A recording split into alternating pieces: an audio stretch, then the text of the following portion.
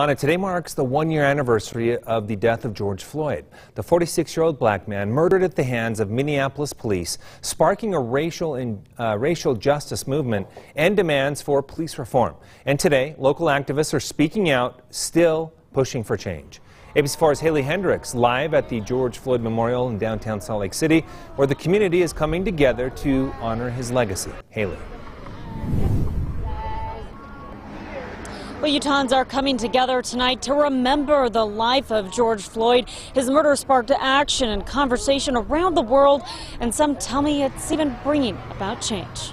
I think the world has changed in a year by actually accepting that there's an issue here. Hashtag we are done dying, because we've seen so many people killed, and we have had it even after the death of George Floyd. George Floyd's murder has communities addressing racial injustices and change in policing. Change is happening, and I know that, some people may think that it's slow, but sometimes it takes time to get things in place and working.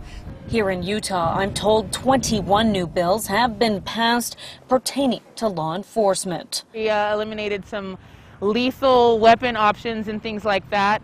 Those are progressive.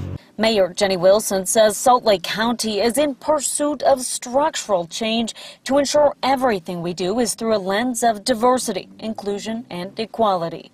Janetta Williams, the president of the National Association for the Advancement of Colored People, says change is happening and they will continue to work with local leaders. We don't want other folks across our state to feel that we're not working with law enforcement, because we are working very close with law enforcement. We've seen a lot of changes. And their hope is that people feel safe and everyone is protected through their rights. Now again, this candlelight vigil is just beginning. If you look around, you can see people are just starting to show up. It goes until 8 o'clock tonight here in downtown. Reporting live in Salt Lake City, Haley Hendricks, ABC4 News. All right, thank you, Haley. We'll stay